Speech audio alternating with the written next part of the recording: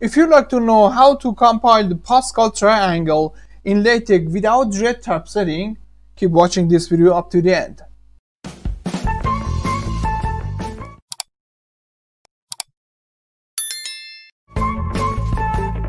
Hello and welcome back to the Master of Your Academic Skills channel.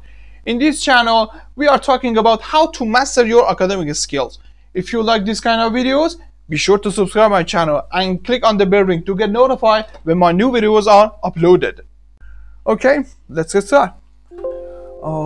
We start by typing document class stand alone. Yes, we need a package tikz. We need to use a PGF library of FPU. Use PGF library FPU because we want LaTeX to do some calculation for us, and we are not gonna typeset the Pascal triangle directly. We want LaTeX to calculate it and show us the results. We need a document.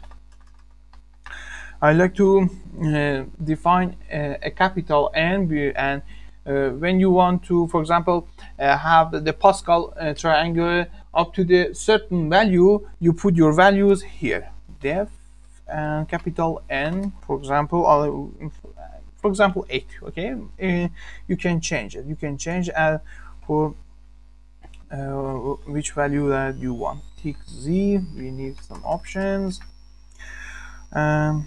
X equal to 7.75, and these are optional. You may, if you like, you can not to put it. Okay, and Y 0.5 centimeters. Another one, Pascal node. Yes, I want to define the style. I want to make declare the font size, which is footnote size is okay, and that's it.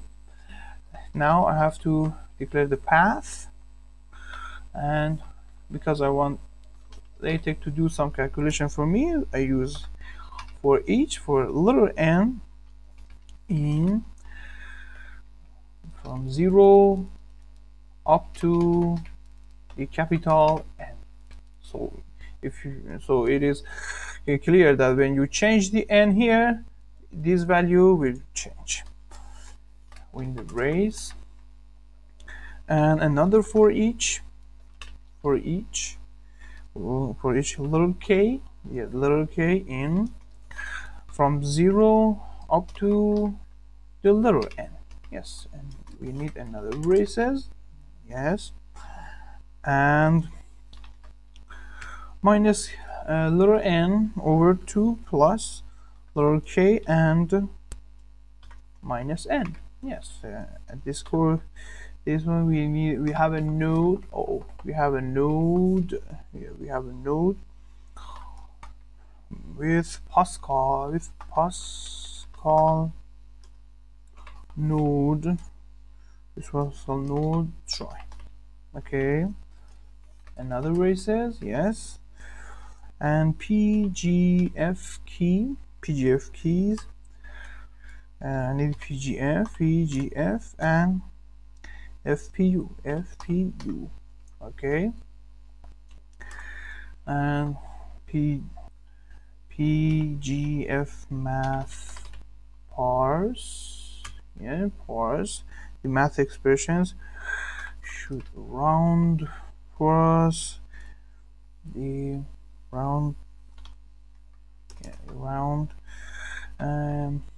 little n factorial over, yes, little call factorial, and little n minus little call factorial, and that's it. And We have math float int, math float to int, math float to int, pgf, yes, math float to int, and pgf math results, and we need the pgf math results here, and that's it. Yes, that's it. Let me compile it. Yes, I have oh, I forgot to put backslash here, and if I compile, I have illegal unit. Let me check where illegal unit I used. Oh, I forgot to put times here. Yes, I forgot to put times here. I think it is okay. Oh, we have another. Oh, we have to put 3 dots. Yes, we have to put 3 dots here, and I think it has no problem. Yes, this is the result of Pascal triangle up to the 8th row. You see, the first one is considered as a 0th row, and we have here 8, and if I change the 8 to 10, I have, yes, I have the 10th row of Pascal triangular. And let me add something which is I expect to be interesting. For example, I like to add here, okay, the number of row. Okay, to do this, I have to add row and a node. Yes, it is another node, and I want to define the style. This style, yes, let me declare the font. The footnote size is okay. The anchor I expect to be anchored to be west of the triangular, and you need a shift. It is not important, but I like to do it. 180 and 2. Yes, and I have to add here. Yes, add here. I have to give the coordinate here minus m m over 2 minus 1 and minus little n. Yes, is a node here, and row node try, and for example row, yes, the row and the little n.